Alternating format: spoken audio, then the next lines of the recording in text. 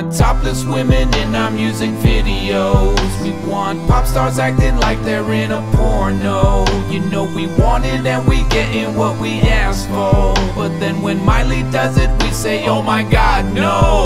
Why she acting like a hoe? This is so wrong, we all object. Where did she get the idea to act like a sexual object? I suspect she is on drugs, I think she's losing her mind. Did you see her shaking her ass on TV singing Blurred Lines? Which is such a wholesome song, I can't believe she ruined it. Her slutty moves made Robin Thicke look misogynistic. What a bitch, she makes me sick. Doesn't she have ethics? How dare she try to use sex to sell pop music? We want topless women in our music videos. We want pop stars acting like they're in a porno. You know we want it and we getting what we asked for. But then when Miley does it, we say, oh my god, no.